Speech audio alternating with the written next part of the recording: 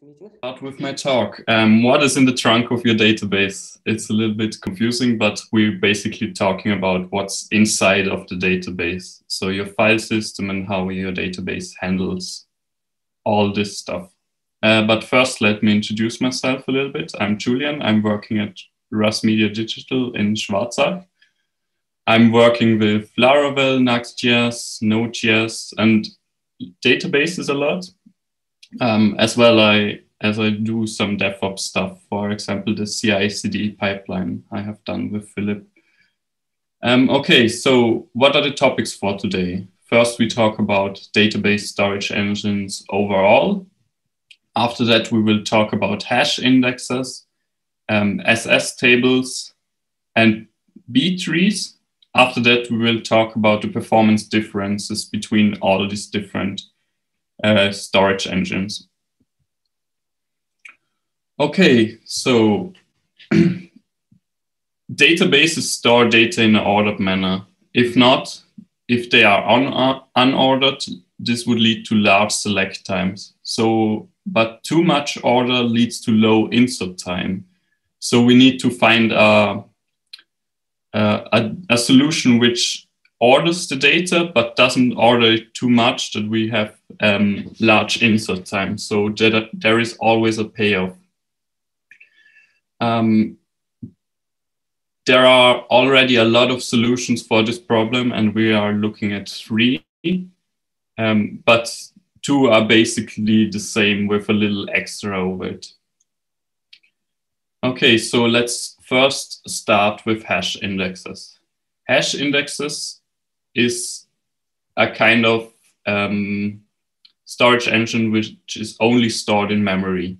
It basically uses a hash table or hash map in memory, which has as a key an index or something, and as value points to an address in a part of a file. So if we look in the next slide, you can see it here a little bit better. In the memory, there is this key Bob, for example. It has an offset of 0. So on our file on disk, we look at the offset on 0 and see here the key Bob with some value like ID 1 here. And for Don, the second one, we have an offset of 17. So we look at the 17th bit, no bytes, sorry, and see here says Don. So the same as here above with his ID. Okay, so this is the basics. So for inserts, let's look at the operations we can do with this. For inserts, we can add a key to the hash table and append to file. So we just add it in the memory and append it at the end of the file. For updates, we search the key in the hash table, append the data to the file, and replace the offset. So we basically have an immutable store. So we don't change any existing data. We only add stuff to it. For selects, it's quite easy because we can just search the key in the memory and fetch the data from the file at the offset. But if you notice, if we only update by adding to this file will get huge. So we create segment files after a certain amount. For example, after 1 megabyte of data, we create a segment file. And now we have another problem. There will be duplicates in our old segment because every update creates a new key. For example, here we see Bob with ID 1, but after some time we changed it to Bob with ID 2. And so we have a lot of duplicates in here. So there is a process in this called Deduplication, which creates a new file segment with only the 2 up-to-date keys. So we take the last one for Don, here it's ID 11, and we take the last one of Bob, here it's ID 4, and now we create a new file segment. But if we do this for a long time, we could have even more problems because maybe in this segment, in this old segment, another user isn't even in there. So we have a lot of these segment files which we need to search as well. But for that part, we have a merge process as well. So Bob, for example, here in this segment file, we have Bob and Don. In this second segment file, we have Bob and Emma. But after the merge, we have Bob, Emma, and Don. So we basically have different data in different files. So we need to include in our hash table in memory the file as well. Okay, now for a quick summary over these hash indexes. They have very fast reads because we only need to go into memory and look in the memory, look in the hash map, look at the value, and read the data. Sorry. Sequential writes are faster than random writes. That means adding to a file is way faster than somewhere in the picking out in the file and updating in certain points. It's way faster. And immutability makes for easier concurrency, for example, crash recovery, because we only add to this file. So we never leave a half-written node somewhere in the file. It's always at the end, and we see if there was a half-written entry at the end. Disadvantages are the deletion is quite hard to do in this because we need to mark our entry as deleted, and on the next merge process, we need to delete it. And the biggest disadvantage is the hash table needs to fit in memory. So we are bottlenecked by the memory here because we can't only add memory to our server. So as workaround, smart people at Google, I think Google created it at first, created a system based on this. It's called SSTables, and it stands for sorted string tables. They are based on hash indexes, but the key value pairs are sorted by key and are unique. So we are not only randomly putting it in our files, we are sorting them by the key. The sections are again split every few kilobytes, and this is used by Cassandra, HBase, Google Bigtable, and InfluxDB. If we see here, the merge process is easier in this example because we can do, these are all sorted by the key. So here we see Bob is always first before Don, even though Bob was added after it. So we can just use merge sort, which is quite a known algorithm and quite fast as well. Another big advantage of this is we don't need to keep all keys in memory because now we can just create a sparse index, which has a key every few kilobytes, for example, every segment. And we are just looking, okay, for example, we pick our user here, Boris. We want to get Boris. And now we can check our memory here. We can check Bill. Oh, Boris is a bit higher. Bob. Oh, Boris is still higher. And then comes Cassie. And then we find out Boris is somewhere between Bob and Cassie. And so we only scan this whole block or segment here. So we save some processing time. We need to scan this part every time we have to make a select. Advantages of SSTables are they have very fast writes because it's still append only and all the stuff from the hash indexes. We have a lower disk footprint because we have can compress the blocks because we have to interact with them all the time.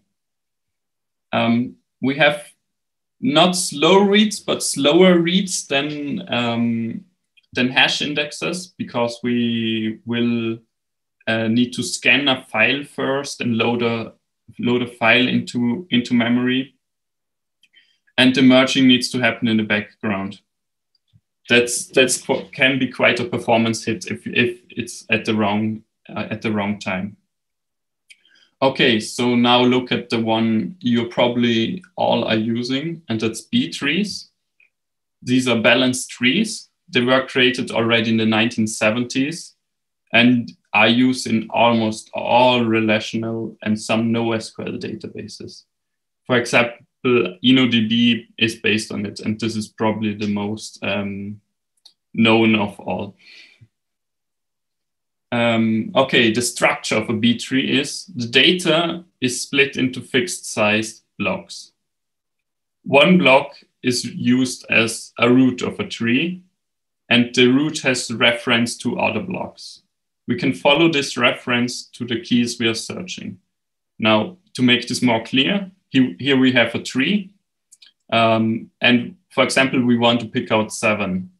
And we have here our root, our starting block. And okay, 7 is lower than 8. So we go to the left side. Okay, now we check with 4 again, and we see 7 is higher than 4. So we go to the right. Okay, now we are at 6, and we see, oh, it's higher. 7 is still higher. So we go down here to select it. So it's quite easy and fast to select something, because we only have to check here for 3 paths or 3 blocks to get to our 7. Okay, now look at inserts. Inserts are a little bit harder with B trees, because we have to first search the key like we just did, create a new block there, and tell the parent block to update this. This is quite, can take some time, and if we have bad luck, the whole tree needs to rebalance. To make this a little bit more understanding, I created a little animation, or made a little animation, where we insert some values. So for example, here, the whole tree needs to rebalance again. And if we add a 5, the tree needs to rebalance again. And now it's always balanced. So this time sometimes can take some time. And this is the biggest disadvantage of B trees. The inserts can rebalance the whole tree and cause some performance impact on your selects.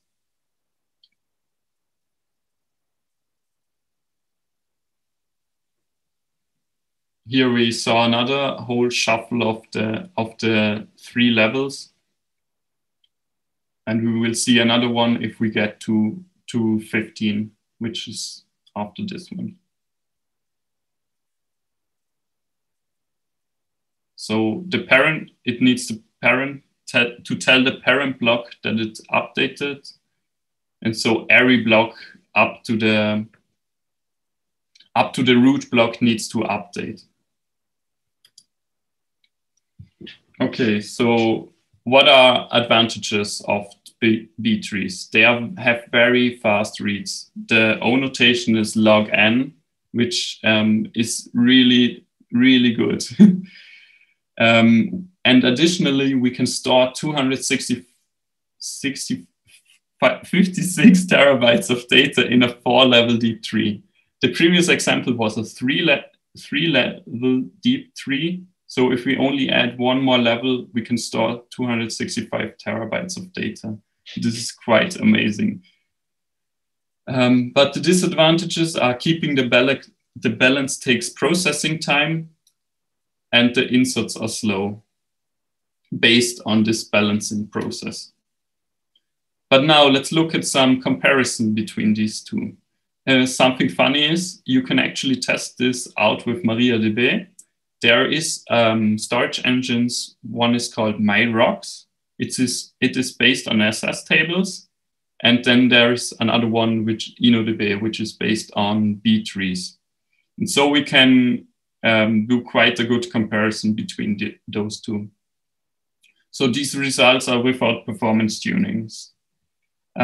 Here we see the writes first. Here we see already, as expected, that MyRocks is way ahead of InnoDB because it doesn't need to balance the tree. If we go to mixed read-write performance, it's at first it's the similar, but after some time there is it evens out. So we see that with 150 threads or connections, it's getting almost the same. But at the start, it's quite quite a difference. If we go to read, as expected, InnoDB is quite ahead because the B tree is here in full force, so the performance is way better. And if we go to deletes, it's way easier for InnoDB as well because MyRocks has tombstones and all that stuff, which is way harder to process, and InnoDB only needs to go into the tree, delete it, and update the parent blocks. So it's basically like an update or something, on insert basically. Okay, so when to use what? Ask yourself, what do you need more? If you need often read and delete options and update as well, here we can it's better to use B trees. But if your application is often a lot more write heavy than read heavy, then I can recommend SSTables because they are way faster with mixed values and with write performance. So thank you for your attention, and I hope I have some questions.